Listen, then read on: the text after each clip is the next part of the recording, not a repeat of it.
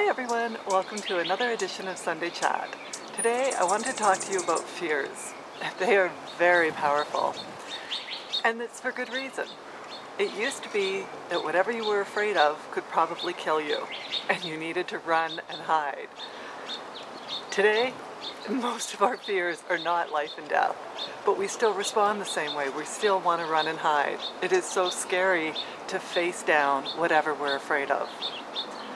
Talking to someone can help you to name that fear. It can demystify it. If you don't face your fears, they can take on a life of their own. Fears can grow, your mind just dwells on it, and it can overtake your life so much that you have shame and you cut yourself off from other people, the very people who could help you. We all have fears. By naming your fear, you take away its power, you loosen its hold. By talking about whatever it is, it helps you to articulate and really understand, okay, I'm afraid of this. Why? And you start thinking it through, and suddenly it's not as scary. You can even see with children as they learn language, it demystifies things and it helps them to understand, and it does the same for us today.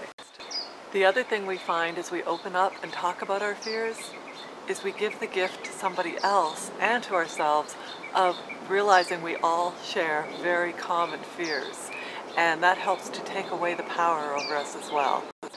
When we open up and talk to someone, we realize we're not alone. They can relate. Our fears are not unique. They're very similar. No matter what our circumstances, we all have fears. And by naming them, we take away the power and share the gift with others of letting them know that they have company and they will give that same gift back to us. So I challenge you today that whenever you're afraid of something, to not let it control you. Instead, find somebody that's a good sounding board, non-judgmental, that you can trust and talk openly to, and discuss what is it you're afraid of to understand it and take away its power by naming that fear. I hope that this was helpful. Thank you so much for watching. I really appreciate it. I hope you have a great day, and we'll talk to you next time.